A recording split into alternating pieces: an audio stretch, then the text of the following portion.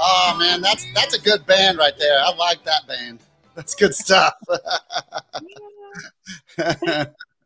You are amazing, my friend. Fabulous community. It is my great honor and so much fun and joy in my heart to introduce you to my friend Marcus Ellis. He is the man that I say, I mean, he says, I love you to people, and it changes their lives. Like, that's his mission in the world, is just to make people feel loved. And I met him at Grow for God last year, and he did a segment on stage and was singing. And if you saw my Facebook post, oh my gosh, I love his creativity. He's such an artist, and God has given him a gift, and music just fuels my soul. Like, I can go from this feeling to that feeling with a song in a moment. I mean, music has healed so many parts of my life.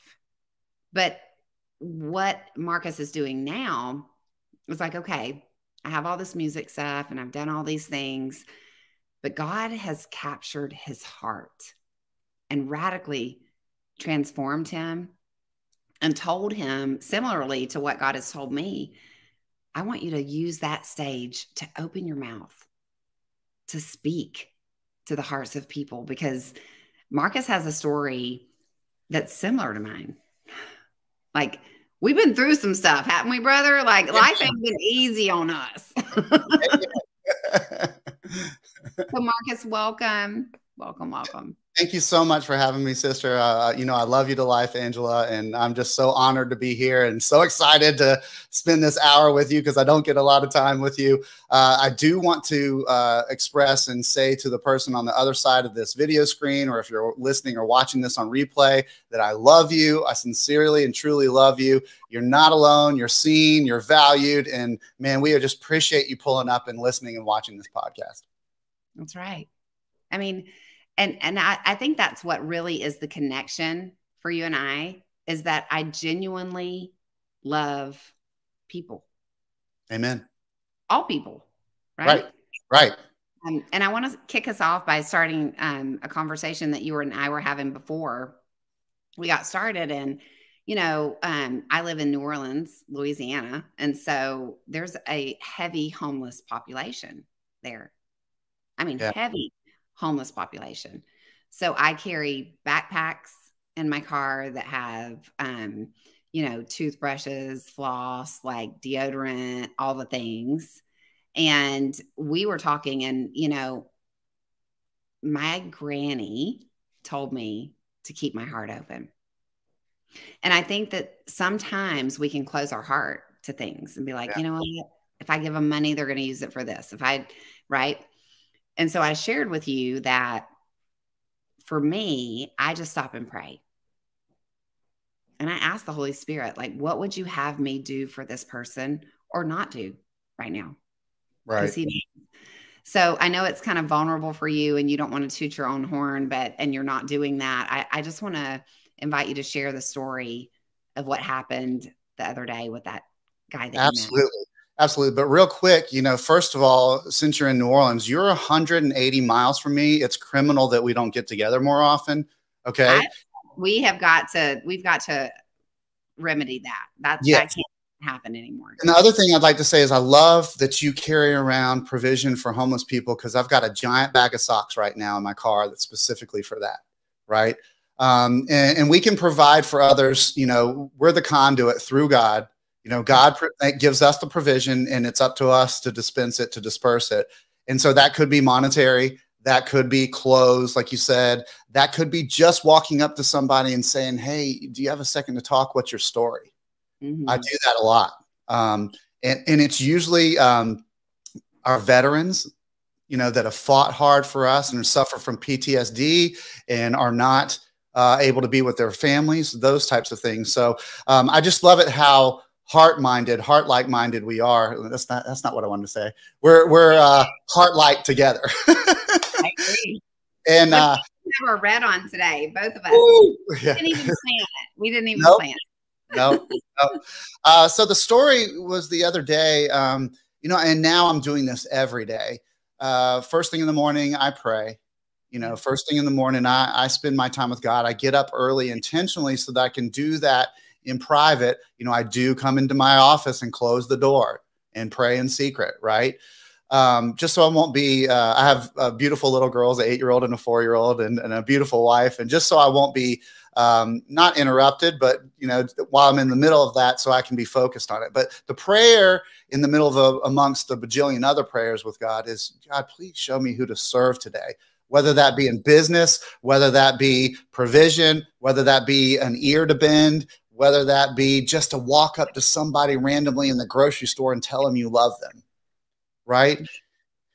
And those are the things. So the other day I had prayed for that, and I was going to meet my beautiful wife and my daughters and my mother-in-law for dinner, and I was coming off the interstate on this side and on the on-ramp on the other way, and it's backwards on the camera for me, so it's messy. But on the other side of the on-ramp for the interstate, there was somebody, a gentleman with a sign, and I couldn't see the sign because he was facing the other way. But it was just a lot of times, you know, sometimes, like you say, you stop and pray. It's not on my heart to help that person, right? It's just not there. It was just nagging at me, and like I was in a hurry. I had to get somewhere, but I was at a red light, and I looked in my side view mirror on my driver's side, and I could see the guy's mouth moving. And, you know, first inclination, like everybody, is, oh, he's on drugs. He's moving his mouth. He's talking to himself. But then I realized that he was saying, help me, help me, help me get home, help me get home. I could read his lips, help me get home. And I was like, oh my gosh, I put my car in park. Didn't care if the light was changing or not. People are honking. I had a $20 bill in my pocket. So I ran and I gave him that money. And as I got up to him, he had a sign. He said, help me get to Milton. I need to get home to Milton, which is the next town over in the next county, probably 20 miles. Right. Gave him the money. And then he said, oh my gosh, thank you. I was praying for this. He was praying in his own way, whatever that was, by mouthing this, because it was like a mantra. It was over and over and over. Help me get home. Help me get home. He was saying it as I walked up, and he threw everything in his backpack. He's like, thank you. And he got up. So I started crying, you know, as I got in the car. I didn't want him to see that, but I was like, thank you, Lord, that for granting me the provision to have the ability to provide for that gentleman. And so, Angela, a lot of us don't realize, but we are conduits. God is working through us. And it took me 50 years to figure that out, right? And man, if we don't open up that conduit, if we don't pray, if we don't get silent and get those downloads, then we'll never know who to serve. And we don't serve to receive. We don't serve to be glorified. We don't serve for ego. We serve because of him, because he's asked us to, because that is our greatest commandment, right? What did Jesus say? You know, when the disciples asked the greatest commandment, he said, love the Lord with all your heart and with all your soul and with all your mind. And then secondly is to love your neighbor as you love yourself. It's like, it's the commandment. Why are we fighting? Why are we arguing? Why are we getting upset on different side of a political fence that doesn't matter? You know, why are we worried about what somebody else is doing? As long as it's not hurting you and your family, worry about yourself, baby. So, worry about yourself. Yeah, so that's where we are. I mean, the greatest commandment is to love each other, right? Yeah. So that's where it comes from. What was it? Because you have a huge story. I mean, we could literally be on here for like 3 hours today at least. Yeah. And not even get through half of it. And between the both of us, we've got like a big story. I have a bunch of its. Yeah. What was it that brought you to this place that made you wake up every day and say, who can I serve? Who can I say I love you to today? Yeah, it's kind of a windy road, you know. I was at that point getting into real estate. I'm a real estate investor full time now. At the time, I had worked for a pro audio and video and lighting company for 15 years. And when people think about that, they go, oh, just, you know, setting up sound system. No, it's at Alabama, Auburn, Toronto Blue Jays, the Superdome in New Orleans, the Arena in New Orleans. The job I had, which I was national sales manager for a while, and then I became business development, was to, you know, gather these clients. And the beautiful thing about it, I've always had the mindset of, yes, I want to make a lot of money. Yes, I want to have that. But if I'm hurting somebody, I mean, I'm a good salesman, Angela. That sales is what I do. I could be a farmy salesman right now. And I'm not harping or discounting anybody that's a pharmaceutical salesman. I know there's a lot of farmies that help people out, but there's a lot that don't, right? I could own a bar and make a lot of money. Yeah, brother, we can go into business together. Imagine what we could do. Yeah, I mean, if we're not conscious of what the outcome is of the way we're making money. So I always wanted to do something helpful. So in the music industry, I know that I'm setting up a sound system in TD Jake's church that's going to broadcast to hundreds of thousands, right? That's going to do something positive. I know that at that school system, those kids are going to be able to have a play, and their parents are going to see them and hear them, and so I knew at that time that I was doing something good. Right. But it wasn't for me, right? And so I started getting into the real estate market, and through a real estate class, I found Clubhouse. And in a different real estate class, I found, I got to think about it for a second, but it's The Miracle Morning, Hal Elrod. It's the book, The Miracle Morning. And he's got a bunch of them for entrepreneurs and stuff like that. But the message in that book was to get up early. Hal Elrod has a great story, lived through cancer and all that stuff. Look him up. I don't know him personally. But I started getting up early, and this is before I was praying and all that. Now, let me go back real quick. I was born into the Baptist church. I was born into being a Christian. And I saw a lot of hypocrisy in the Baptist church as I became a teenager. I was first baptized in 1982 by Dr. Brian Harbour, who coincidentally enough, his son is and was my best friend, and who's now my podcast partner. And there's a whole nother story about that. We didn't talk for 30 years because we didn't have Facebook. And crazy, friend. We'll get to that in a minute. Oh my gosh. Yes. We'll get to that in a minute. So I got up early, and I found Breakfast with Champions just on Clubhouse because I wanted to be entertained in that early morning when I was waking up and drinking my coffee and exercising and all that. Mm-hmm. And all of those folks inside that room are baller business people, right? Like monster baller business people. And all of a sudden I took a notice that people were talking about God so nonchalantly, just so freely. And so there was no constriction, growing up in the Baptist church, Southern Baptist, it was like all this stress and guilt and this pin up stuff. And I'm not knocking the Baptist church. That's just what I felt when I was growing up. I literally one day was playing Nintendo in the mid 80s, and it was a knock on my door, and people in a van at First Baptist Church literally said they came to kidnap me and took me off to witness to me and talk about something that would turn me away. That was the moment that I left that church because the witness was so harsh. But in Breakfast with Champions, it was just flowing. Yeah. And it lit a fuse. It struck a chord with me. Right. And so all of a sudden I said, I got to get some of that. This feels good. And I dove into that, and man, I really don't know when it changed. It doesn't matter. I just can't remember when it changed, but all of a sudden, I'm at Embrace Your Ambition. I'm at EYA at Dallas, where we were like right next to each other and somehow didn't talk to each other. I don't know how we did not meet each other. That video. I was talking to Jeannie this morning. I have the incredible opportunity, and this is what God does with divine appointments and connecting people. I am at Jeannie Snyder's home right now. Like, ridiculous. How much would you pay to go to quote unquote speaker school with Dr. Jeannie Snyder? Let me get out my credit card. Hold on. I'm like pinching myself going, what is actually happening here? I mean, I couldn't have set this up better myself. And we just adore each other. But, it's crazy how God sets up those divine appointments and how we get those kind of things that happen. And so anyway, when they play that EYA video and I see you in the front row in Dallas, and then I see myself like catty corner, like two people behind you. And I'm like, how did I not meet him 2 years ago? Like, what happened? But you know what? We were in the room. I'm sorry to interrupt you. We were in the room. Yeah. And our energy was going back and forth. We were transferring that in. We were in the room. And that's why we say for this next convention, plug here for Embrace Your Ambition in Denver. Is that where it's going to be? I can't be there, unfortunately, but get in the room. Yeah. No, I can't. I'm chaperoning young musicians at Universal, so I can't. No, I'm not saying you. I understand. Oh, yes, thank you. Right.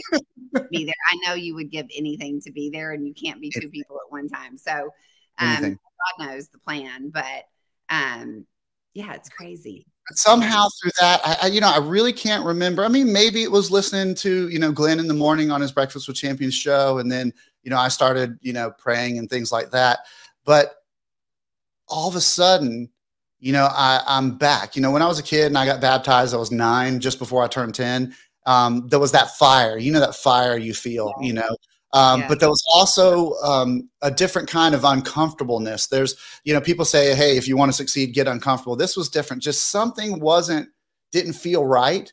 And I strayed from that. I'm a musician. I'm 50 years old. I've been a musician since I was 15, and I went through the whole sex, drugs, rock and roll thing. Like, I did it all. And I'm not proud of it. I'm not tooting my own horn, but I came out. I was fortunate enough to come out on the other side when a lot of my friends didn't. And so by hugging up to you and Tamara Andrus and Marcus Black and Ashley Faye Brandstetter and all of my family now, I'm now at this point. And so as we were going through that, to get back to my story, the election period was starting. And on all my social media feed, there's all this hate and vitriol.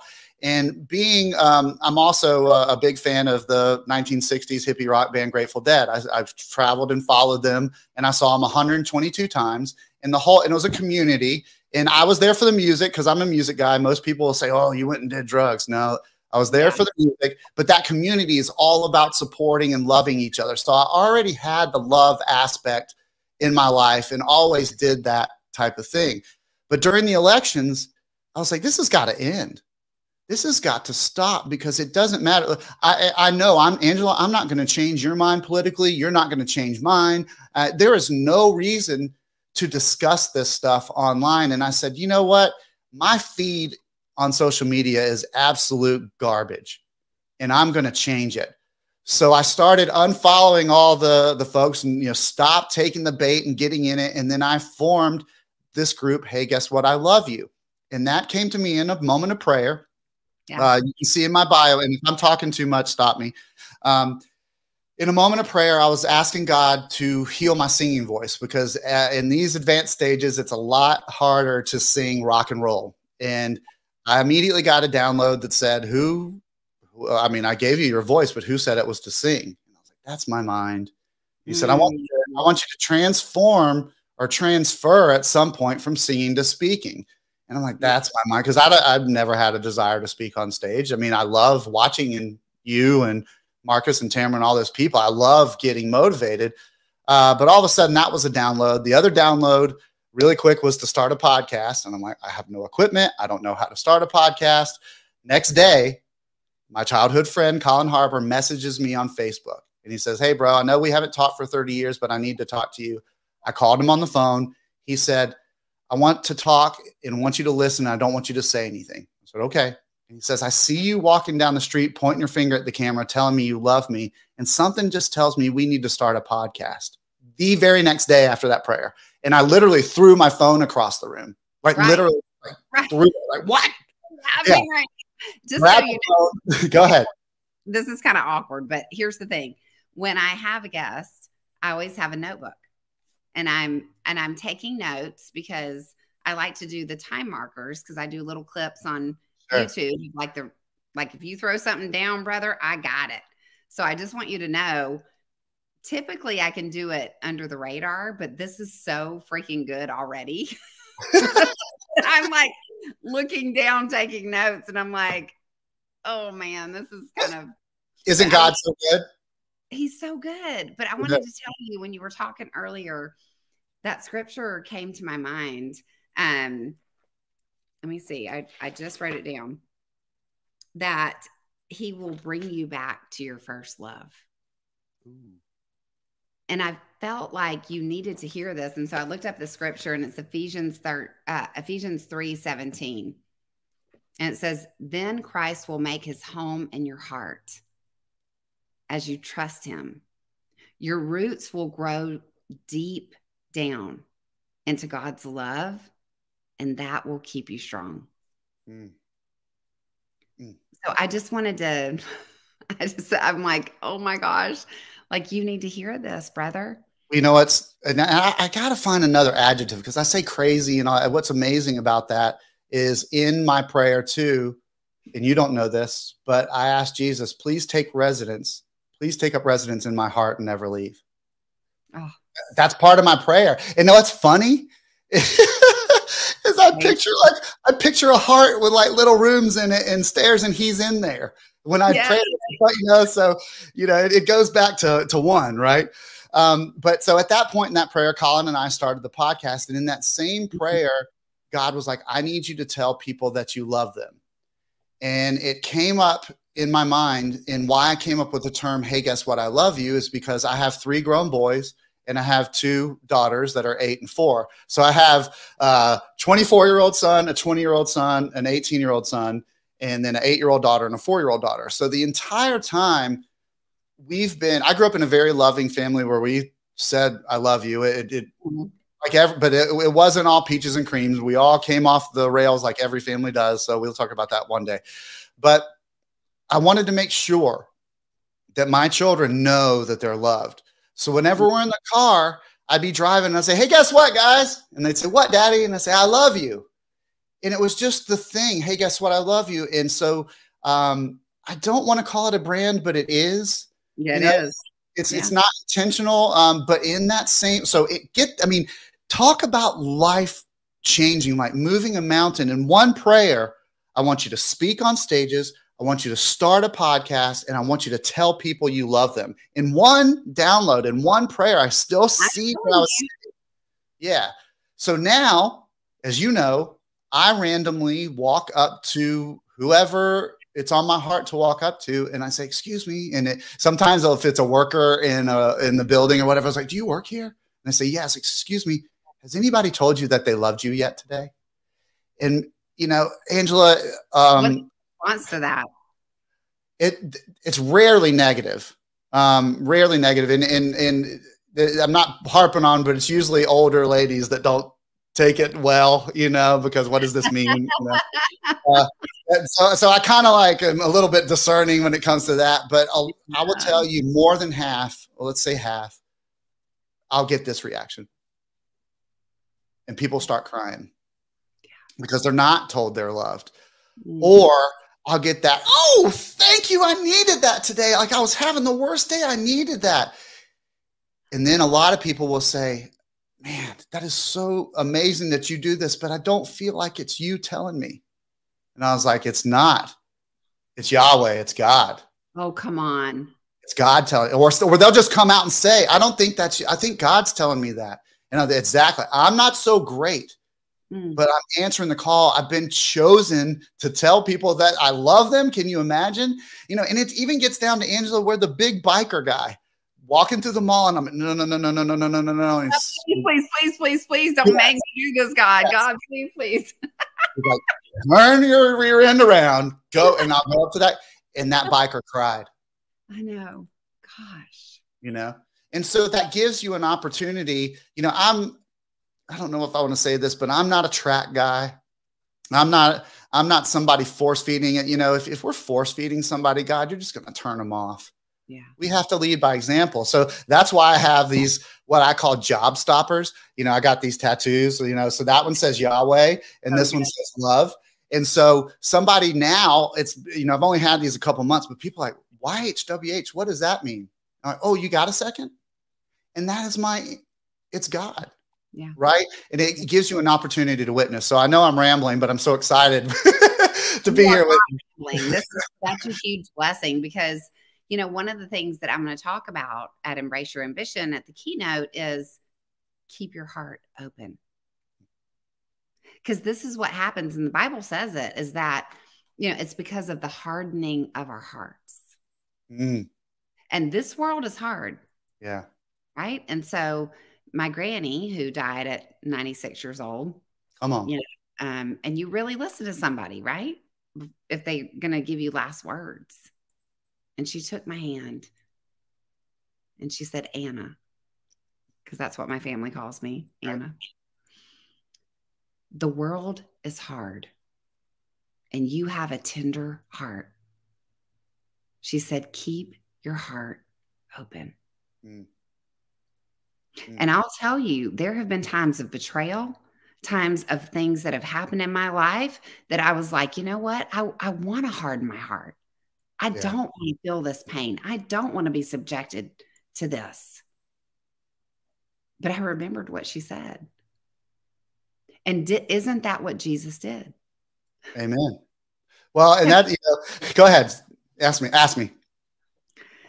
So I guess that's what I would say is, how do you keep your heart open? Well, it wasn't until recently. It wasn't until recently. Okay. It wasn't until recently. I can be very jaded. I can be very judgmental. It's really hard for me not to be judgmental. I'm a very critical guy, right? We're all dichotomous. We all have our good stuff and bad stuff. Sure. But I have a bad temper. Those types of things. I mean, it's like the old school Incredible Hulk. Don't make me angry. You wouldn't like me if I'm angry. Is that thing. But I'm so grateful to so much alike. I don't know. My sister from another mister. Right. I'm very blessed that God gave me discernment to where, self-discernment to where I can say, no, that's not who I want to be. And I'll try not to get emotional here. That's not who I want to be. Whenever I have an argument with my beautiful wife, Laura, it's like, that's not what I wanted to say. That's not who I wanted to be. Mm-hmm. And it breaks my heart that I have that type of stuff. And we know that's the enemy creeping in, right? So if you do have a hard heart, there is a way out of it, and I'll say something controversial, and I say it often, but it seems to me that a lot of Christians have Bibles with only the black words in them because they sure ain't reading the red ones. Read the red words in the Bible. It's all about love and supporting each other. First, loving God and each other. Yeah. So I try, I make an effort, a valiant effort, to make sure that everyone is seen, valued, and loved. And if I've hurt you in the past, I'm so sorry. Please forgive me. But that is not who I want to be, and that's not who I've become. Dude. Can you share just some of your history? Like, sure. I know you have a big testimony, but I feel like at this point, we've started out with we started with the icing on the cake. So we got to go to we got to make some eggs here, baby. Engineer this thing so people can understand where you came from and why you have this tender heart now. Well, I mean, my mother, man, talk about sacrificial love. My mom gives to a fault, right? And so I'm grateful for my mother. I'll send this to her so she'll know I'm talking good about her. That makes me cry. Well, but I mean, she is so amazing and gives to a fault. I mean, what mom drives a bunch of kids and their friends to see REM in Auburn and then drive on Thanksgiving Day from that show to Baton Rouge to see U2 at UNO on the Joshua Tree tour? I mean, what mom does that? Mine did, I'm that mom. Yeah. So my mom has such a tender heart, and I'm so grateful that I have that. And then on my dad's side, it's the opposite. and my dad died recently, and I love him still. But we're Creek Indians, and there is a lot of generational trauma handed down. Lots of stories we could get into. So I was an angry young man, and I never understood why. I mean, I'm just such a dichotomous individual. I'll bite your head off the next second, and I'll give you the hug the next minute. So I was always judging, especially church people. I'd see the politicians only come into First Baptist Church during election time. I'd see the Sunday school teacher get arrested for being with children, those types of things. And that totally turned me off of that. But I was still always praying. And I'm so grateful for that, and it wasn't, like I am now, but I was always praying, you know, Yeah. and always into music. My first musical love. I mean, my dad and mom would buy me Beatles albums for bass hits, you know, at 8, 10 years old, you know. So by the time I was 10, I had every Beatle album. The Beatles are my first love in music. People say, man, who's your vocal coach? Well, John, Paul, and George and Ringo. I mean, that's what I grew up singing to. And I was very into music. And then you know, I sang in bands, and I really got into the Grateful Dead, like I mentioned. And people that don't know what that is think it's some heavy metal, death metal band. It's not. It's a hippie band of peace and love, lots of drugs in the culture, but that's not why I was there. But I did get into that. And for some reason, I don't know why, but before my parents split up at 15, I knew there was problems. And I always said to myself, you know, drugs seem very interesting to me. You know, all the musicians, that's very, and if my parents ever get a divorce, I'm going to try that. And here I am at age 50, still fighting addiction issues. You know, in Florida, cannabis is legal to a certain, and I smell it. Everybody, ooh, that smells good. You know, Here.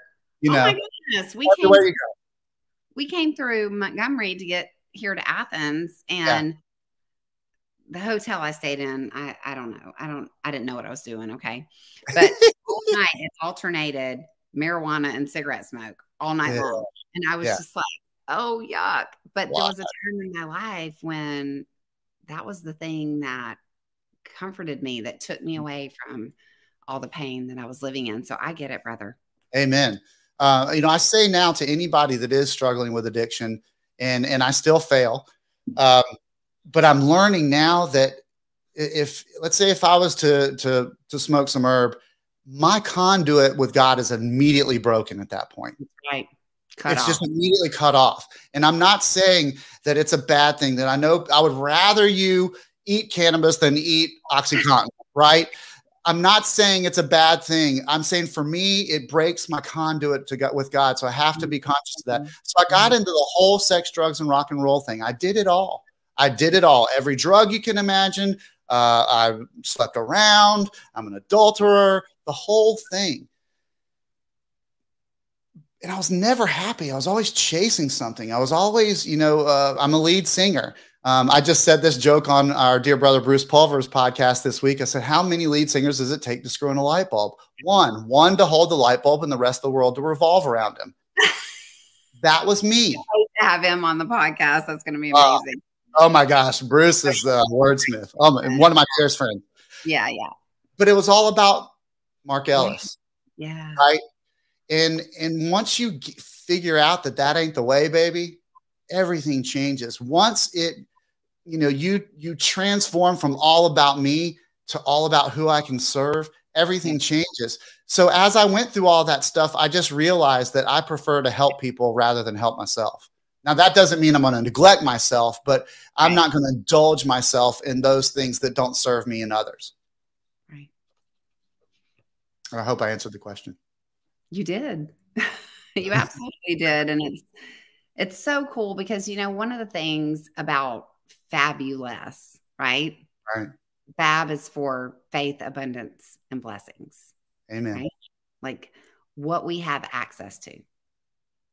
The you is the you-iest you. The most you, the you that doesn't hide, the you that doesn't need acceptance, validation, approval. Who are you? And then the less is less of me. Ooh, when it's less of me, it's more of him. Right? So good. It's also less of what I don't want in life and more of what I do want.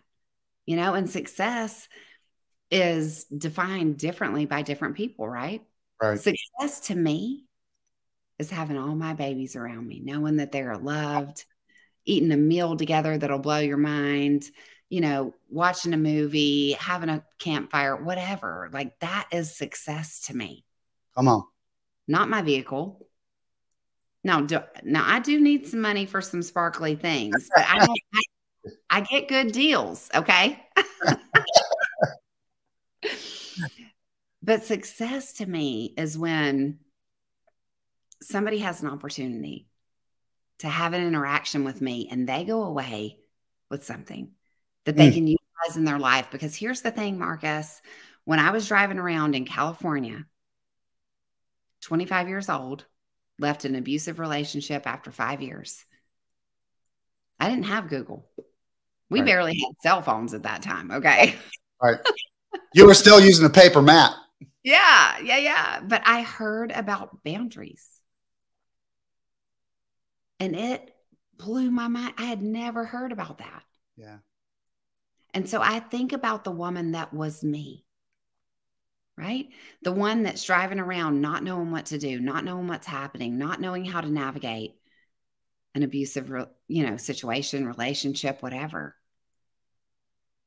But look, brother, the Bible says that we go through the suffering that we go through so we can help anybody in any suffering with the same comfort that we receive from Christ in our own suffering. I mean, I know you feel that because you suffered a lot. Boy, howdy. Come on. Boy, howdy. Yeah. I mean, we always, we hear the cliches because you and I hang out in the motivational speaking space, and we hear a lot of the cliches, but your mess is your message. That, that thing is where people say, I don't have a story. If you feel like you don't have a story, will you please reach out to my sister right here on the other side of the screen, because she can show you your story, right? Everybody has a story. Nobody's had it easy. Even the people you think have it easy, right? And we're just, I'm so grateful for all of this, because you're talking about, what is success to you? May I tell you the story of how I got here, of the business side? Come on. I love it. So I was unhappy working at my 15-year-old job. And it's my own doing too, because I am the freak in the room, and I'm proud of that. And I wave my freak flag high. I was in a organization that is selling audio, video, and lighting, but nobody in there is a musician. Nobody in there understands. We hear people say, I'm a rock star. You're a rock star at that. Folks, I'm on stage in front of thousands of people singing. I'm not blowing my own horn, but I am a really rock star. That's right. Roll in front of people. I love it. And I wasn't happy, and that doesn't pay the bills. That's my side hustle that feeds my heart, and I get a little bit of change off the side of that. But when I teamed up, first of all, we can't do this without talking about Tamara Andrus, because she has done so much for you and so much for me, and I'll get emotional, and I still desire to be closer to her than I am now. But let's go back to where it started, to when I attended the first Grow for God for me in Lexington, Kentucky, which is now the FounderCon. Okay. Let's go back even further. I was at the Breakfast with Champions in Queens event right when COVID was ending, and then it kicked back in. But we had this opportunity to go to Queens in New York, and Tamara was there. I didn't know her from anyone. And I boldly got up and said, I want to learn how to speak on stages because of that prayer, right? I don't think I even talked to Tamara. I didn't even know her at that Breakfast with Champions event. So fast forward to where I do know who she is a little bit at Grow for God in Lexington. And the lady walks out in the crowd with a microphone and hands it to me. Yeah. And I start speaking in front of everybody for 5-7 minutes. I still have it on video. I want that video. Can you send that to me? Of course. It's, I don't think it's anything special, but it is the beginning. Oh, stop. Yeah. And so, I got, set on fire. I met Anthony Hart at that Grow for God, who's my brother from another mother. And so that was the first, awakening there. Now let's go back to, you know what? No, this is the same one. Okay. Forgive me. So the same Lexington, Kentucky Grow for God, there was a rapper named Chance, and I didn't know him. And he had CHANC with a backwards 3. Incredible rapper, Christian rapper. And it was Thanksgiving. So that was the beginning of November when that Grow for God was there. So fast forward to Thanksgiving the same month. And I was in a prayer room with a bunch of different other people, and Chance happened to be in there, but I didn't know him. I'd been prophesied to a little bit. No, it wasn't a little bit. It was a lot. We all know Keith and Lillian Calloway. Yeah. And at that Grow for God, I was talking about, I really got to get out of this place. It's killing me. I got to get out of my job. And Keith said, do you know why you're not quitting your job, Marcus? Because you don't have enough faith in God. And I was just like, oh my gosh, you know, as a 2x4 to the forehead. Oh, yeah. Don't you love those? Yeah. So that was the first one. Yeah. And he said, do you know why you're not quitting your job? And I said, yeah, benefits. I need to feed my family. And then he said, no, you don't have enough faith in God. So that was the first. I mean, that was the big blow. And I was so grateful that Keith was there when Keith and Anthony baptized me at the most recent FounderCon for the second time. Love those guys. That was the first one. Then I'm on this call, and in the middle of the call, Chance says, wait a minute. I'm so sorry. I got to stop. I have to stop because God's screaming at me. And I was like, this is so weird. And he said, and I need to talk to Marcus. And I was like, what? I don't even know this guy. And he said, man, I just got to tell you, God is telling me right now to tell you that thing that you know you need to do, that you have to do right now, that you need to go do that thing. And he's also telling me that he's going to reward you doubly for taking the chance, for trusting him, all of that. And once again, Angela, you could have knocked me over with a feather. So what did I do? I made my decision that Monday. I had a little bit of savings. If I would have known what I know now, I wouldn't have done it because I had so little savings at the time. I walked into my job of 15 years. There's a whole story like that. We don't have enough time, but I went in there and I quit that day and walked out. I jumped out of the airplane at 30,000 feet without a parachute because God told me to. That's right. Not quite to the point of taking my own son like he did to Abraham. However, it's the same thing.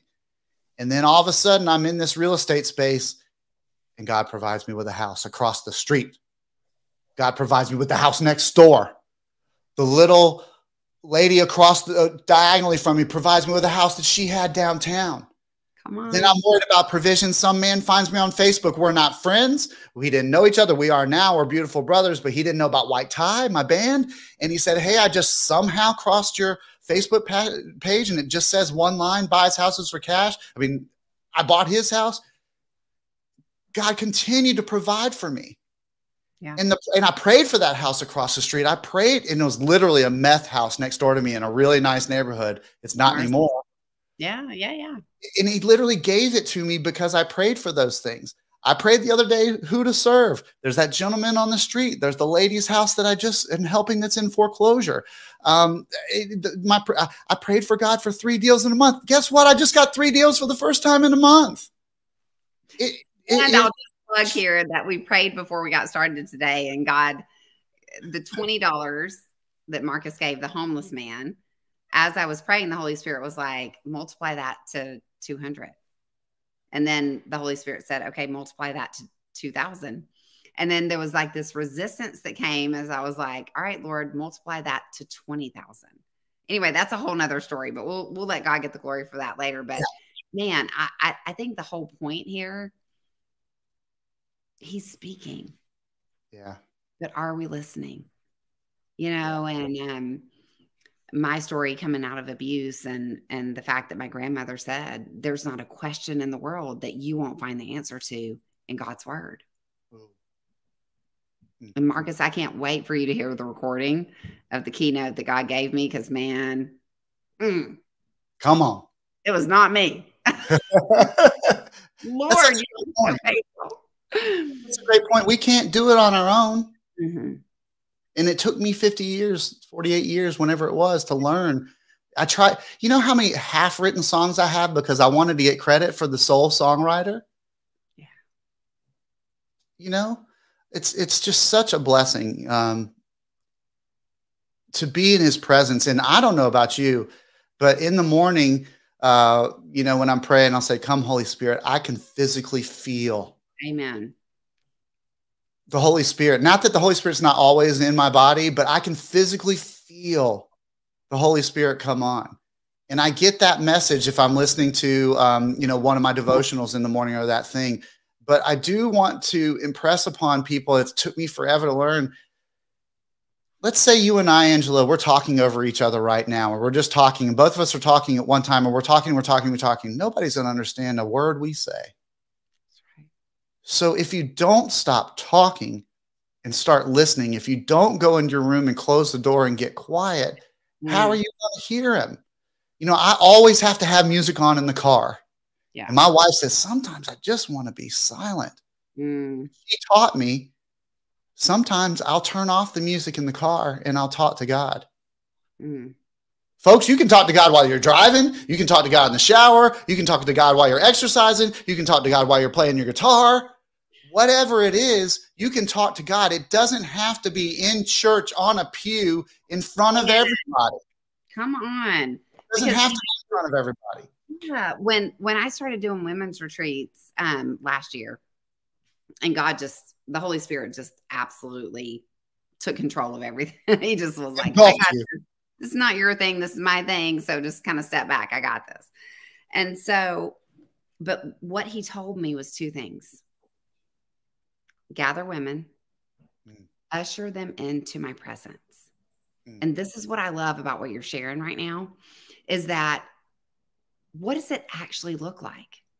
You know, when we're at church, it's like, you fold your hands to pray, stop and bless your food, blah, blah, blah, blah, blah. But like, no, really, when some financial crisis happens in your life, where do you go? Yeah. What does it look like to get on your face before God? Yeah.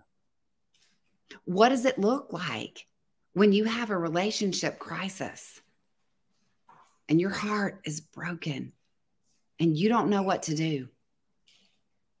What is a prayer, Marcus? Like, seriously, like, I feel like what God wants is for us to reveal. I mean, I've honestly felt like lately that I should put my camera up in my prayer room and video what happens in there. Because what happens is in there is that I have a place that I have my Bible, I have a journal, I have a pen, I have a little sound machine thingy that sounds like birds or waves or whatever I'm feeling that day. And I have a pillow that I can put my knees on, and an ottoman that I can put my elbows on. And some days I just sit there and cry. So what does it look like to be in the presence of God? What does it look like when you're desperate for answers and you don't know what to do? Because you can run around doing a whole bunch of things. Yeah. And doesn't the enemy want you to clean a toilet and dust a room and go have a drink and meet a friend and, you know, do whatever else, when the Holy Spirit's saying, come here? Yeah. Yeah. That's the hardest thing about it. Yeah. That's the hardest thing about it too, you know, and once again, our dear sister Tamara says, you know, don't use the word busy.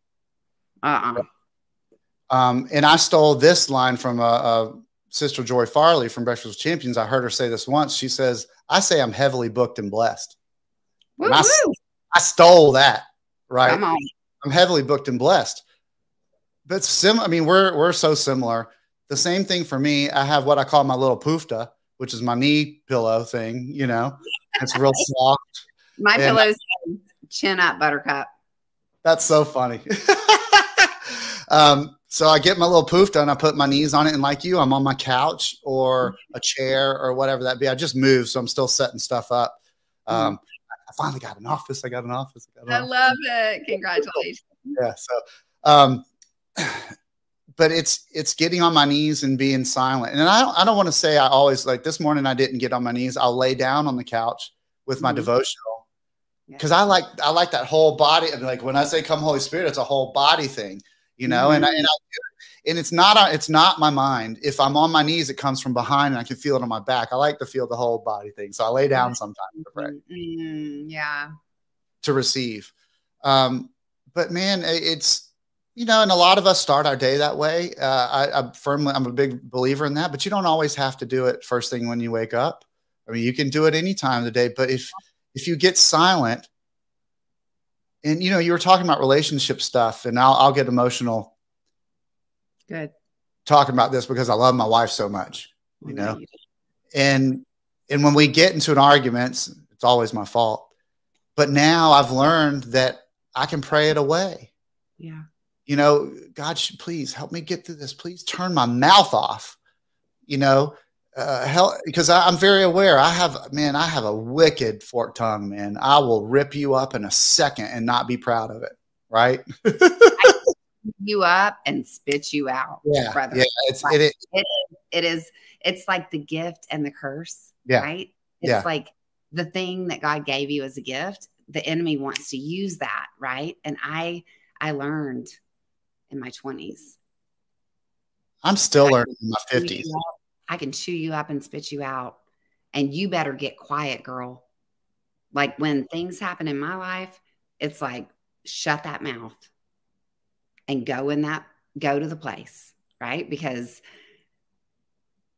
then it's just guilt and condemnation and shame when I've said things that I didn't want to say. And I get it, brother. And you know what I appreciate about you, Marcus? Because this just feels like we're sitting in a living room with friends and just talking. It is. And I really appreciate your honesty, because what I believe is, and you might want to write this one down and put it up somewhere. Come on. Vulnerability is the path to love. Woo! Vulnerability is the path to love. Vulnerability is what I want most out of you. So today, when I ask you to come on my podcast, what do I want most? I want you to get vulnerable. I want you to tell people the things. Yeah. But it's the thing that I'm least likely to give of myself. Why? Vulnerability is risky. Vulnerability is jumping out of that airplane at 30,000 feet. Yeah. But I'll tell you what, it's the path to love. And the reason why you and I love each other like we do is because our spirits are like, oh yeah, baby, been there, done that. Got it. Well, do you remember we got shushed at Grow for God? I just can't sing. We were talking at Grow for God and somebody's like, shh, they're talking. Remember, we got shushed out in the alleyway, like the walkway, you know, we were like we are now. Yeah. Right. But you know, I just appreciate that about you. And I knew when I invited you on this podcast that you would bear it all. Yeah. Right? That you would be willing to share your vulnerabilities so that somebody else that's watching who's struggling with something can be like, man, I'm not alone. Nope. Hey, I'll give you, and I'm supposed to be interviewing you, but I'm sharing a lot myself today. No, this is great. We can go over too. I was at church and I was struggling because I was smoking. And I was so ashamed of it. And I tried so hard to quit. Okay. Like I would be going down the road and I had already decided, like, I'm not smoking anymore. Right. I'm going to quit. I'm going down the road. The Circle K is on my right-hand side. And I'm like, don't do it. Don't do it. Don't do it. Don't do it. Like every time. And I was a closet everything person. Like I didn't want anybody to know I smelled. Like I was the good girl. But on the inside, I wasn't. I wanted to escape all those things. So I really, really, it's probably what I appreciate about you most is that you shared with me like, hey, I got struggles. Oh yeah. Big time. You know, I'm an oversharer. That's my thing. I mean, I don't really hide much. You know, in Pensacola is a small town, so everybody, and that's the funny thing. A lot of people are going, look at him, like, that's not who he is. He's the drug addict. He's the adulterer. You know, he's the one with the forked tongue. But you know, I know one of the key takeaways from you and I doing this today is prayer. if we can just tell people that, you know, even at Grow for God, I had somebody tell me, and I want to call it FounderCon now. That's even at FounderCon. Yeah. Yeah. Me too. I had somebody tell me, you cannot pray your addiction away. You need to get in a program. And I was like, game on. That's a bunch of bunk, you know, because whenever I get the fever for the flavor, I call it, I pray, right? Wow. And whenever I turn into old Mark, where I'm blasting my wife with my tongue, I pray.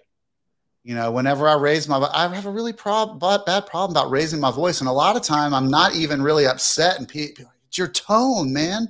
It's your tone. I pray for that I don't speak to my daughters that way, that sort of thing. So the key takeaway, folks, is if you're struggling, and I know you are, because we all do, nobody's got it easy. Nobody's got it perfect. If they tell you that, they're lying to you. Right. The key takeaway is prayer. Just pray about it. And if you don't know how to pray, here's something that I learned. Ask God, dear Lord, please teach me how to pray. So good. Please teach me how to be more faithful to you. Please teach me how to be what you designed me to be. And those prayers are answered. I continuously get blown away because the prayers get answered. And I hear so many people say, oh, it's going to be years down the road before that prayer gets answered. It's not going to come immediately. Well, right now, everything's coming at me immediately. Well, and I'm like, I shouldn't be surprised. But I am every time. I'm like, dang it. God, you know? Like, blow in my mind, but I shouldn't be surprised because this is your character. It's who you are. And we go through seasons of our life. And maybe somebody right now feels like their prayers are hitting the ceiling and falling back down. They're not. Maybe they're in a desert season, right? Those seasons that we go through that we're like, man, God, could you just like throw me a bone over here? Can we get some interaction? Yeah. He's a seasonal God. It's his nature. It's the way that he is. And if you look at his word, it shows you. And that's what I want to say is yes, prayer. Yes, prayer. Yes, time with God. You know, one thing that I do, and I like to give people like actual steps, right? Like I don't need to say, this is what my life looks like. I want to say, this is how I did it. Right. So for me, I set my alarm back 15 minutes every week until I created enough space in my morning that made me feel like I had enough time with God. So now I get up at 4 a.m. and people are like, what in the world? Right. Yeah. Well, I used to get up at 7. Right. So how many weeks did it take for me to set my alarm back 15 minutes to feel like, man, this is the time I need with God. Like, this is good. This is the amount of time. So that's an actual step for you. That's something that you can do today. Right? Yeah, I did the same thing. It got a little bit nutty because I got to 3:30 a.m. And it got a little bit nutty. So, and I still wish I could, because that was the amount of time that I needed to be with God and then go run and do the things that I needed to do before I got my kids up. But I realized that I was trading that for my family because I'd fall asleep too early on the couch or something. So it's now backed up to 4, sometimes 4:30, sometimes 5. But however, still every day, because I had created that habit doing the same thing you did, the incremental steps, I still wake up at 3:30 every day and make myself go back to sleep. It's okay. You know, but what we're saying, folks, is create enough space to spend that time with God silently, because it is so rewarding and it is so fulfilling. And I really want to say, it's not because I'm so great. It's not because I'm so awesome. It's not that. I'm not tooting my own horn. I just want you to feel like I feel right now. And I'm going to say something else, and I know we got to go soon. I struggle with depression hardcore. And you were saying those seasons, right? And right now I'm on that high. You know, Laura says, I think you're manic depressive, because when you're up, man, you're like, wah! And when you're down, nobody can reach you. Yeah. And everybody can see on social media and in our groups of friends that I'm always around. And then when you see me escape, I'm not doing okay. Right. And that's when I have to lean into it. I used to trade that not okay time for drugs, and that would extend the not okay time. Oh God. Yeah. Right. But when I get into the not okay and I pray, it shortens that period of time. we're not going to always be happy. We're not always going to be on top of the mountain. We're not always going to be thriving. We're going to have some tough challenges. I just had I have celiac disease. I can't eat wheat or gluten, but I just got diagnosed with pre-diabetes, some heart issue or whatever. And I prayed about it for God to remove all the disease from my body and all my children's body and everything. I went back to the doctor and they're like, we don't know what's going on, but your numbers are back to normal. Everything's back to normal. Brother. You don't know what was happening there. And I know that I still have to take care of myself and eat properly and drink lots of water and all that stuff, which I have a really hard time doing. But folks, if you're depressed, it's okay. You're going to make it through this. You know, do I think about suicide? Yeah. Is that the answer? No, absolutely not. Right? Just pray. It's okay that you're not doing all right. It's okay. There's nothing wrong with you. No. You're human. It's normal. You know? There was only one perfect human, right? Yeah. In this world, there will be tribulation. It's going to happen. We're all going to go through it. Yeah. Why are we striving for perfection? Stop. Strive for excellence. You can be excellent because you already are. Stop trying to be perfect. Stop worrying about what they think about you. It doesn't matter. Yeah. So good, my friend. Listen, I knew this was going to be a blessing, and we're going to have to do this again. Like, I feel like you and I need like a show. Well, you got to come on mine. Oh, that was just God. That wasn't you. Oh, I just got to do, hold on. It's like, let's see. What do I got here? No, not that one.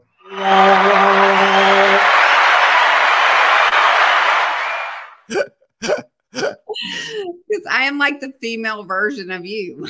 It's ridiculous. I feel like and when I say brother, I feel like you're my brother. So anyway, yeah. Marcus, thank you so much for your heart, for your vulnerability, how you love people, how you're real. And that's what I want, right? There's a song that I can't remember who sings it, but it's called The Real Thing. Mm. I want the real thing. Like, I'm done. It's not you too, is it? Huh? It's not you too, that song. No, it's a worship Christian band. I'll put it in the show. But I want the real thing, man. I want the real thing. I'm done pretending. Yeah. Right? Because I like to look pretty, but that doesn't mean that I'm perfect. Right. Don't be deceived. Because under the makeup and the sparkles and the earrings and all the things is a woman that cries. Is a woman that feels crushed by life sometimes. Is a woman that jumps out of the plane, scared to death, and praying that my wings will grow on the way down. Ooh, that's good. So you're one of my favorite people in the whole entire world. So there you go. And I'm going to come see you when I get back to New Orleans. We're going to have lunch. Let's have lunch on the beach and eat some clams or oysters or something. Or I'll meet you over there at Lucy's or something like that. But, you know, you guys got to come over and do a show. But I just also want to say I love your family. I love your husband, Aaron. I love your daughter, Emily. They're my favorite people, too. So, yeah, we'll just it's a family affair. You know, we'll just do it. All right, brother. We'll talk to you soon. Thanks for joining us. Thank you. Peace.